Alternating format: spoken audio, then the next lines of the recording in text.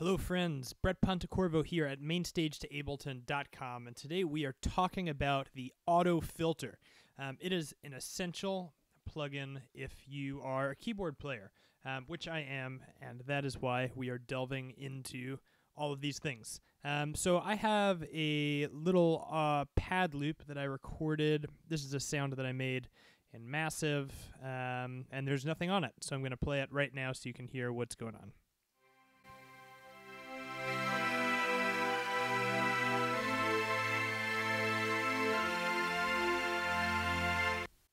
Sweet. So I'm going to go ahead and drag an auto filter on to this channel strip here.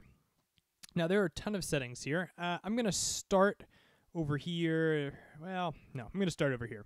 So there are tons of different filters over here. You've got your low pass, your high pass, your band pass, and your notch. And then there's this guy over here, which is morph. And as you move this, it sort of changes between all of the filters. So it's interesting thing that's happening there. All right, but we're going to leave it at low pass right now because if I'm honest, this is really the one that I use the most when I'm playing. This guy here is going to adjust your frequency of where your cutoff is happening, and this is your resonance, which will give you a little bit of a boost at the cutoff. This 12 and 24, this affects how sharply your cutoff is. Most of the time I leave this set to 24. Now these guys over here are different types of filters. As you'll notice, they have drive. I use clean quite a bit, but I also like the PRD. The drive is very nice, but for now I'm going to leave it on clean. It's just what I like. There's no real incorrect answer. So I'm going to play this clip, and I am going to slowly open up my low pass filter. So here it goes.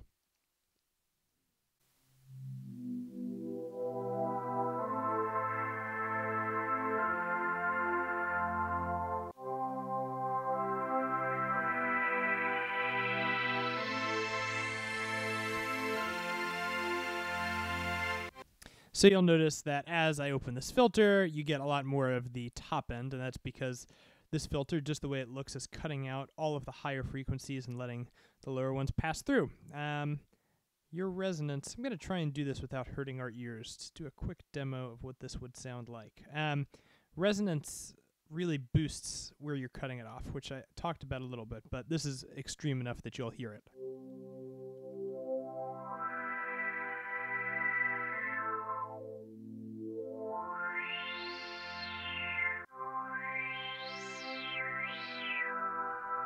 So you can kind of hear what that does. I like to have mine in the 50s. It's a good amount. All right. Now let's talk about envelope. Envelope follows the shape of your waveform. I find that leaving this on a little bit is a nice thing to do, even if you're controlling your frequency live, because it sort of adds a little bit of nice variation. So especially if you have a really deep synth sound that's got a lot of variation in it, and you're using a filter, this will provide some natural depth without you doing much work. So I'm going to turn this on for now, all the way up to 127. I'm going to turn the attack, give it a little bit of time. And I'm going to do this and this so you can hear what happens.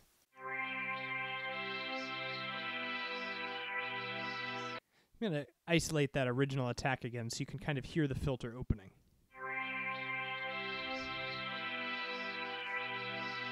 All right, now we're going to do the total opposite.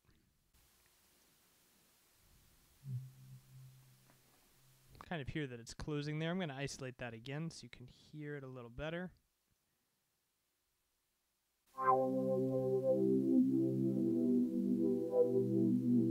But you hear as it's changing, the filter is kind of moving a little bit, which we like. We like that. These attack and release knobs affect how quickly the filter opens and closes, and this is good to play with. Right now I'm using an audio clip, and so there's not much to see here, but longer attack is going to gradually open the filter. Short, it'll open immediately, and so on and so forth. I like to have a little bit on here, so we'll leave a little on. All right, let's talk about the LFO section. So you have several different ways that you can modulate your frequency. The sine wave is nice. Also, the square wave is interesting. You can play with them. So this is your amount of modulation, and this is your rate. So lower rates and higher rates. So before we go syncing, let's listen.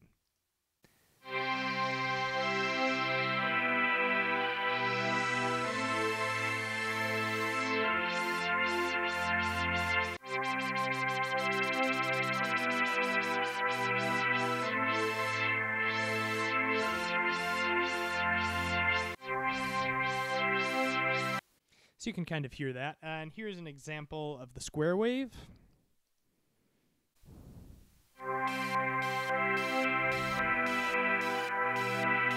Square wave is a cool effect. I really like that. All right. You can also sync it so that it will line up with your metronome. Often I am using a metronome when I play live, so this is very helpful for me. You may also notice that there is a phase and offset thing here. So actually this auto filter is putting out a stereo signal. So these two buttons down here are going to give you the ability to manipulate those signals separately. So at 180 degrees, they are exactly opposite. But I'm going to move it slowly so you can kind of hear what's happening.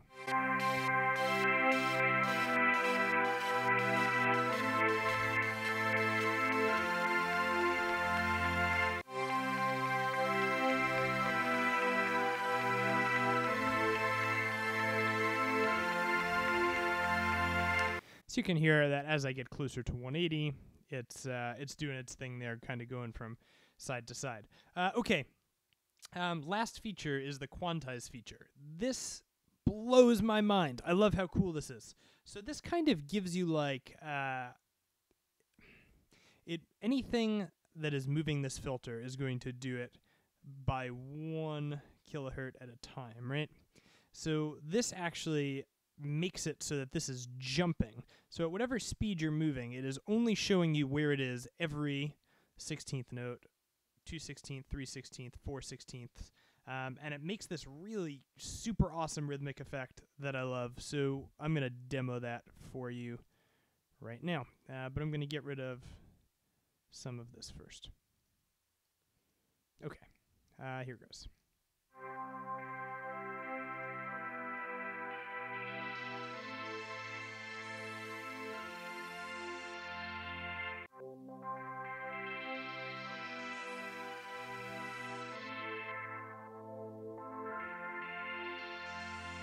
Okay, and set this maybe to 3. Give it a listen there.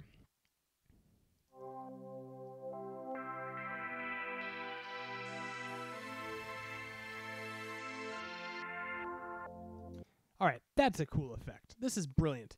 And that's one of the reasons that autofilter is slightly different than just using a standard EQ, is it has a little bit more functionality. So you can really be creative with this. We could even go in here. We could draw, like in our auto filter, our frequency, just to give you a bit of a more automated idea of what's happening here. All right, here goes.